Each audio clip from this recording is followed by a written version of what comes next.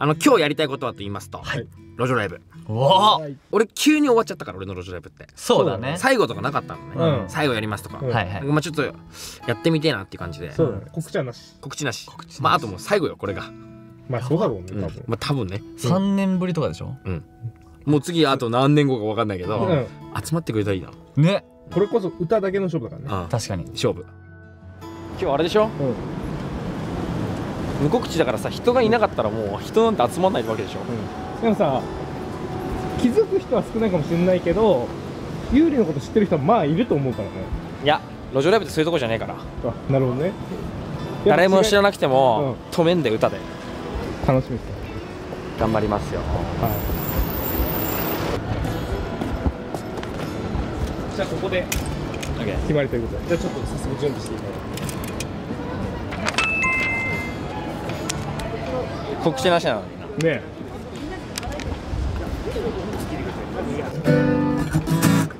いける？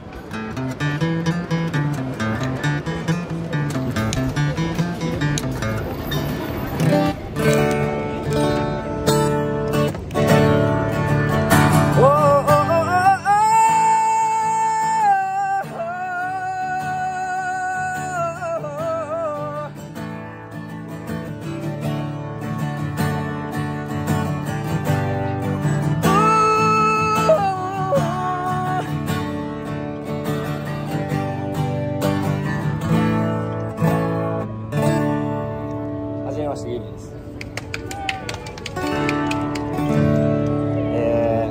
自己紹介に一曲歌いたいと思います。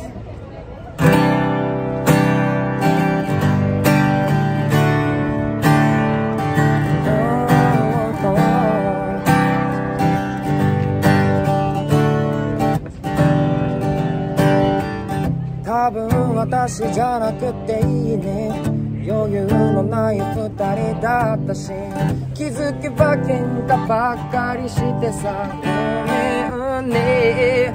ずっと話そうと思ってた、きっと私たち合わないね。二人きりしかいない部屋でさ、あなたばかり話していたよね。もしいつかどこかで会えたら、今日のことを笑ってくれるかな。もちゃんと話せないけれど、あなたが眠った後泣くのは嫌。声も顔も不器用なとこも全部嫌いじゃないの。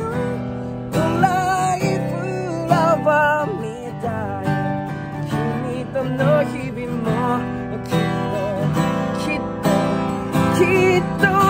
っと色あせる。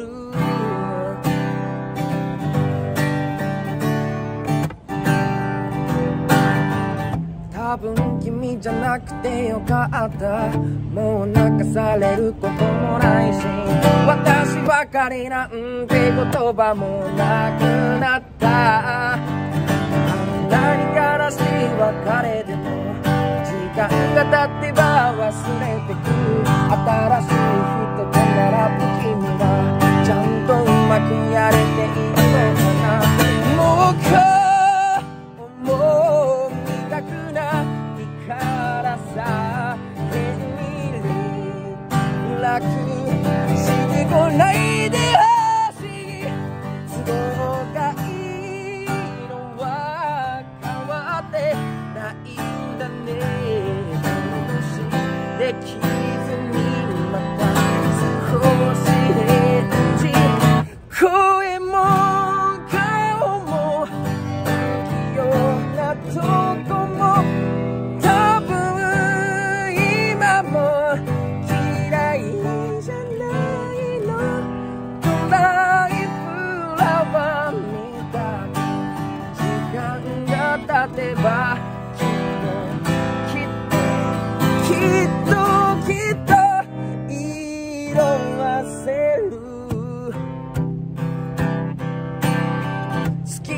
りに魔物が揺れる。きっと私もどうかしている。暗闇に色彩が浮かぶ。赤き灰色が胸の奥。ずっとあなたの名前を呼ぶ。好きという気持ちまた香る。声も顔も不器用なとこも全部大嫌いだよ。まだ枯れない花君に添えてさ。ずっと抱えてよ。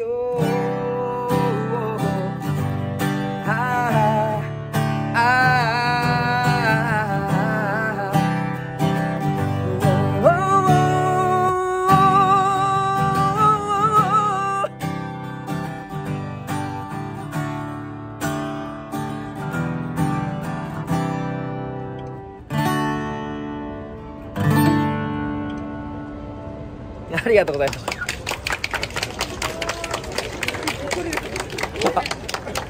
いや、こう昔路上ライブずっとやってて、何年ぶりだろう、3年ぶりぐらいかな。3年ぶりぐらいの路上で、なんか僕最後の路上があっさりと終わっちゃったから、ちょっと久々に周りにやってる人が多いから、ちょっとやってみようかなと思って。生音なんで後ろまで届くか分かんないですけど、届くように心込めて歌うので聴いてください。全部自分の曲をやろうと思ってたんだけど、これ自分が路上終わってだんだんみんなに聴いてもらえるようになった後に、こうやって新しい曲を聴くとさ、この曲路上でやりたいなとかすごい思ってて、でもやっぱ路上はそんな簡単にできなくなっちゃったから、今日はせっかくの機会なんで、ちょっと最近つか1年ぐらい前に、もっと前の曲なんだけど見つけてずっとやりたかった曲を1曲やってもいいですか、カバーで。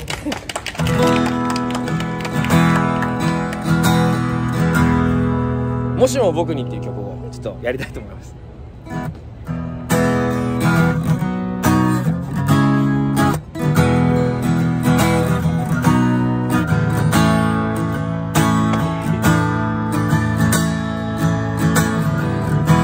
もしも僕に子供ができたら、どんなことを伝えるだろう。期待してるよ、頑張れよ。そんなことまず言わないだろう。一日3食目すくって、よく笑いよく泣き遊べ。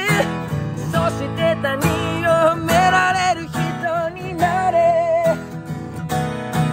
努力は大抵報われない。願いはそんなに叶わない。それでもどうか腐らずにでかい夢見て歩いてゆくんだよ。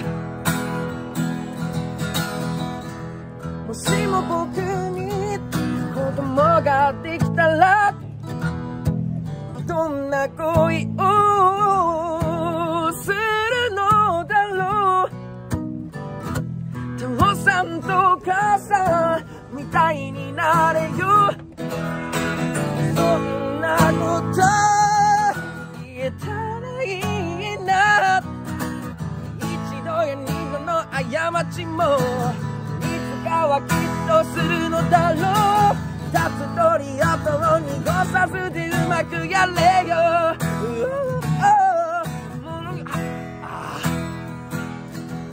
初恋なんて幻で、思いは大体届かない。それでもどうか忘れずに胸の端っこで大事にするんだよ。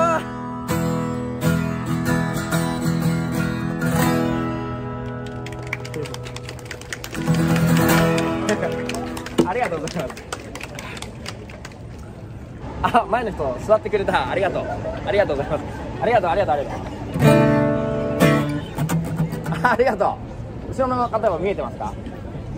じゃあやっぱりこの路上から叶うわけないかなってちょっと自分でも自信がなくなる時はあったけど、こう夢を追っかけてて、今こうやって歌いに来たらこんなにたくさん見てくれて本当に嬉しい。ありがとうございます。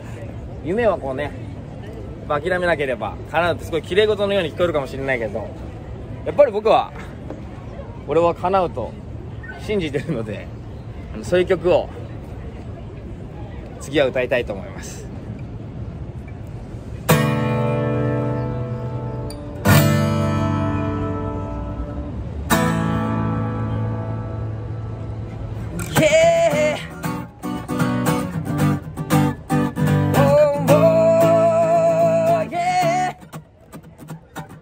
いつまで子供のままでいる、そんな言葉が降りかかる。黙って見てればいいんだ、笑って言ってやれ。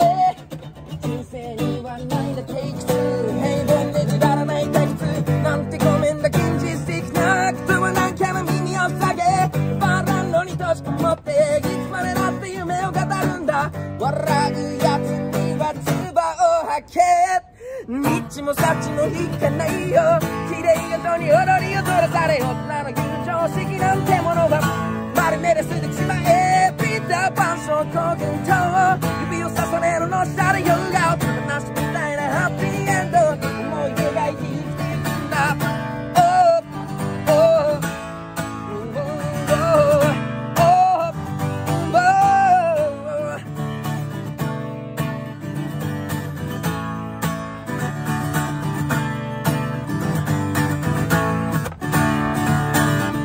指さして笑ってんだろ、好きに笑えよ、それで別にさ。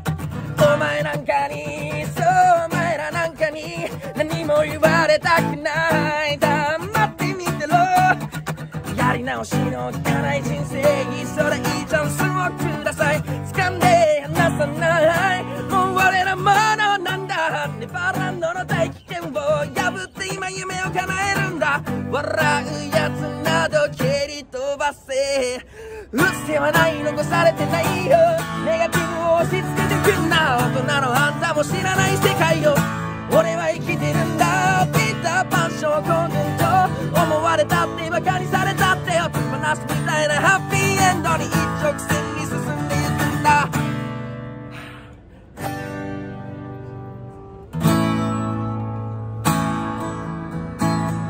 夢のミスキーとバカにされた少年が夢をつかむ物語を、見事な逆転をこの手で巻き起こせ、見せつけろ。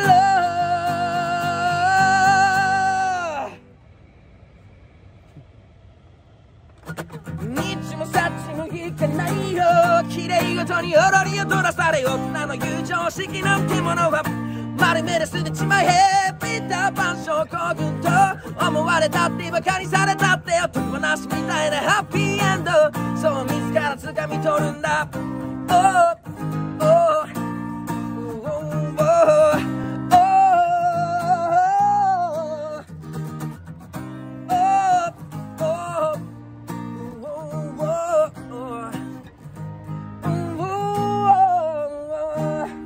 ありがとう。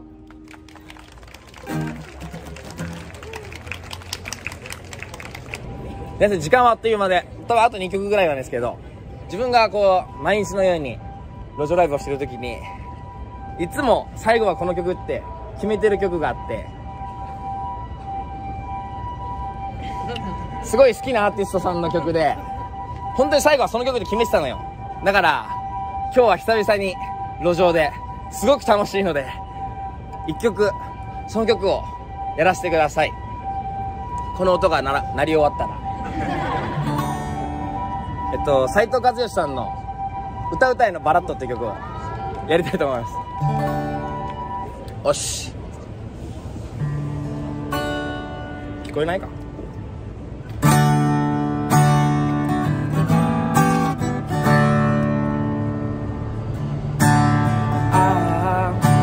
歌うことは難しいことじゃない、ただ声に身を任せ頭の中を空っぽにするだけや、目を閉じれば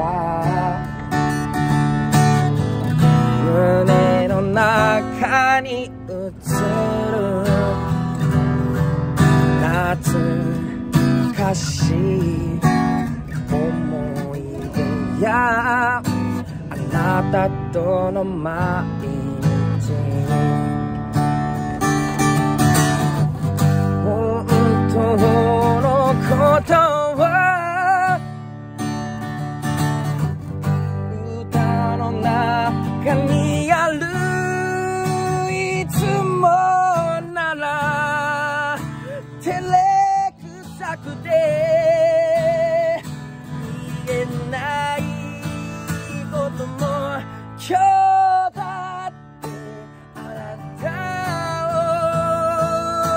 を思いながら歌うたいは歌うよ、ずっと言えなかったことばかる、短いから聞いておくね、愛してる、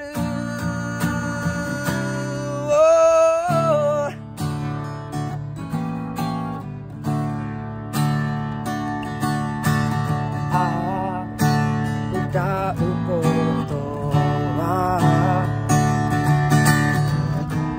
難しいことじゃない、その胸の目隠せをそっと外せばいい、空に浮かんでる言葉を掴んでメロディーを乗せた雲で旅に出かける、情熱の彼方に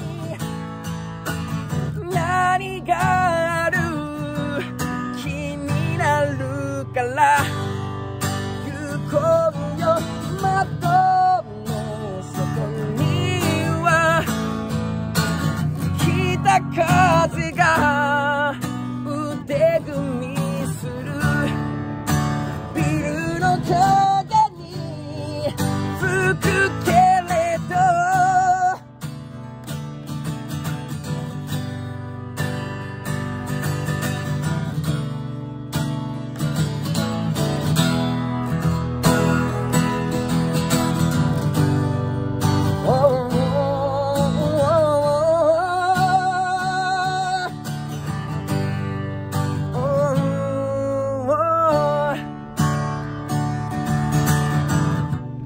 僕らを乗せて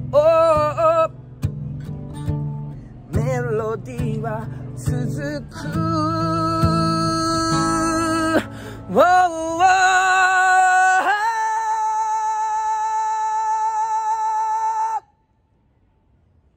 今日だってあなたを思いながら歌うたいは歌うよ、どうやってあなたに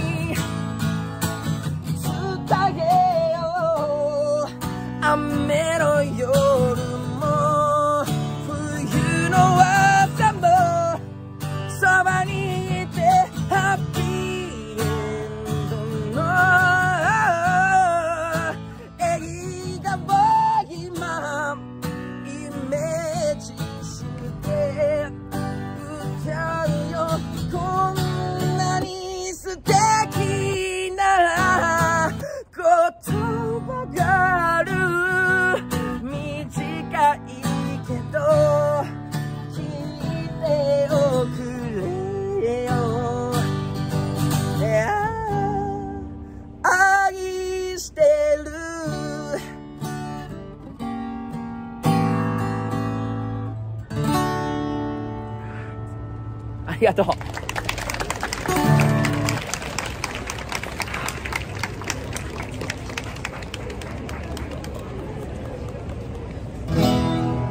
皆さん今日は本当にありがとうございました。ありがとうございました。3年ぶりに路上ライブやって、なんかすごく楽しいなと、すごく最高の時間だなと思いました。路上ライブってすごく夢が詰まってる場所だと思うし、なんか街でもしも歌を歌ってる人がいてすごく素敵だなと思ったら、なんかこう看板とかによくアカウント名が書いてあったりするじゃん。それを見てなんか応援してあげてほしいな、いろんな人を。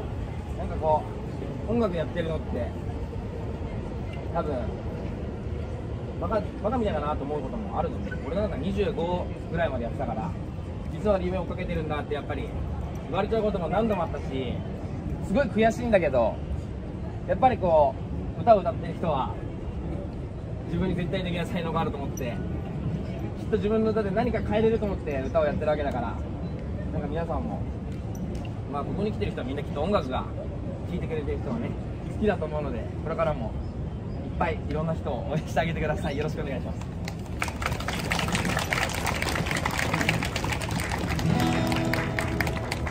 じゃあ最後1曲だけ歌って終わると思います。聴いてください。ベテルギウス。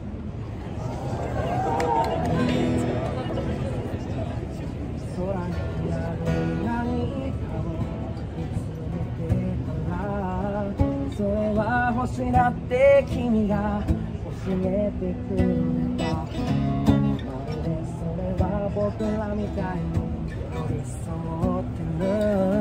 それを泣いたり笑ったり繋いでゆく。何十回何百回ぶつかり合って何十年何百年昔の光が僕自身も忘れた頃に僕らに届いてる。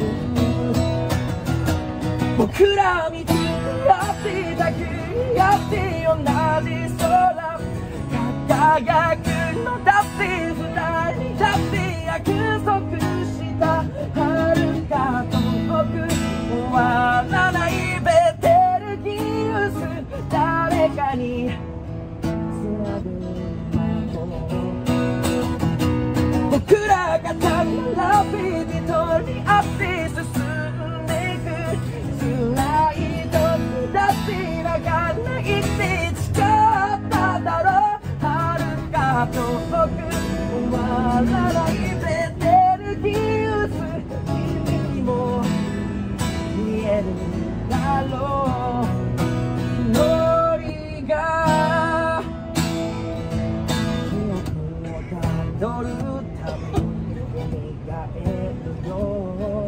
君がいつだってそこにいてくれること、まるでそれは星の光と同じように。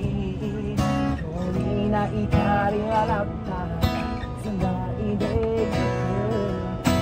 何十回何百回ぶつかり合って10年何百年昔の光が僕自身も忘れた頃に僕らを照らしてる。僕ら見つめ合ってたくにあって同じ空輝くのだって二人だって約束した遥か遠く終わらないベテルギウス、誰かにつなぐ。どこまでいつまで生きられるか。君が不安になるたびに強がるんだ。大丈夫、僕が横にいるよ。見えない線をつなごう。僕ら見つめ合ってたくって同じ空輝くのだって二人だって約束した遥か遠く終わらないベテルギウス誰かにつなぐ魔法僕ら肩並びで取り合って進んでく繋い時だって二人だって誓っただろう遥か遠く終わらないベテルギウス君にも見えるだろう祈りが空にある何かを見つめてたらそれは星だって君が教えてくれた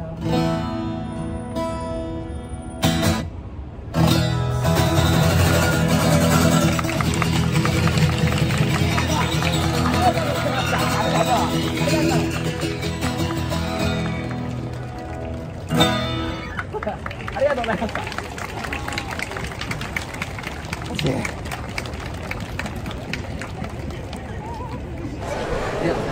何やってるの？何やってるの？エレキ。バンド？はい、エレキやってます。あ、そうだ。頑張ってね。ありがとうございました。ありがとうございます。楽しかった。いつかライブ遊びに来てください。ありがとう。ありがとう。ありがとう。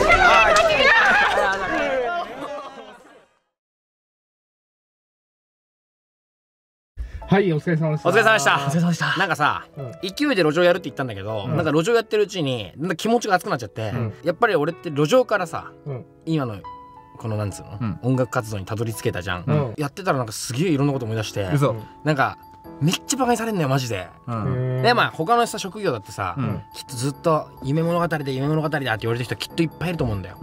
やっぱ周りからしたらさ、楽しそうは楽しそうじゃん、うまくいくわけねえだろってさ思うやつもいるの分かるから、きっと言われて悔しいやつもいっぱいいんだろうなこの中にとか思って、ただあそこに集まってくれた人たちはすごい優しそうな人たちじゃん。やっぱこう俺が歌って音楽をちゃんと聴いてくれてるわけだから、音楽が好きなわけだから、とりあえずこの音楽の夢を目指してる人だけのことだけはなんかこれからもいい人がもしもいたらね、もちろん人には好き好みがあるから、もしも好きな人がマジで聞こえてきたりライブちょっと行ってみようかなでもいいと思うし、そういうのでもすごくなんだろう、俺たちみたいなこう音楽やってる人はすごく力になると思うから、みんなもね歌を頑張ってる人をなんか応援してあげてほしいなって、俺ももちろんいろんな人を応援したいし、応援されたいしね、だからこれからも頑張っていくので、皆さんもぜひもう他にもいっぱいいいアーティストさんいますから、応援してあげてください。ちょっと生音すごすぎなかったですか？ちょっと優里の才能出たよね。才能というか能力すごいってなってる。俺さ近くだったから分かんなかったけどさ、後ろどうなの？全然聞こえてた。聞こえるんだ。マジすごい。へえ、すげえな。あんなに反ったことないってくらい反ったもん。ただやばいのが、暑さがやばい。暑かったね。俺朝やばくなかった。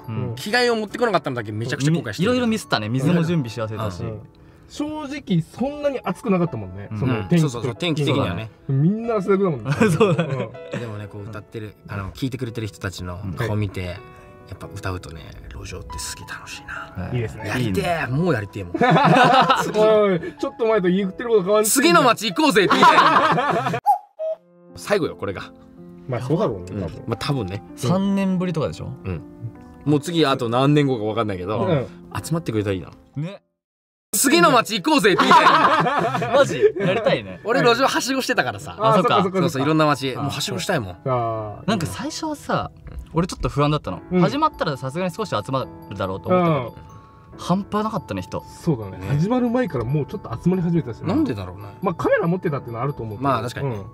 よくすごいよね。まああと名前はたったしね。優里で。確かに。ただなんと俺がさ昔路上やってる時は終わった後水とかさ、まあちっちゃい缶コーヒーだったわけ。普通の缶コーヒーなんだけど、なんと健太スターバックスの。うわ売れたかも。嬉しい。他にも種類あるしね。路上頑張ってよかったマジで。いや別にあと優里には請求するけど。マジか。缶コーヒー当たり前だろ。やばすぎる。なんでだよ。なんで優しいんだよ俺。ちっちゃいな。いやちっちゃくないけど、なんかそうやって言われたらもらおうと思った。いやなんか嬉しくないでも。いやそうだね確かに。なんか音楽やってる人たちにこれはもう今これ動画を見てる人たちっていうのはこの動画を見てる音楽を目指してる人たちに言いたいことだけど、本当になんか諦めようと思ってから諦めるまで、結構もたもたした方がいいかも。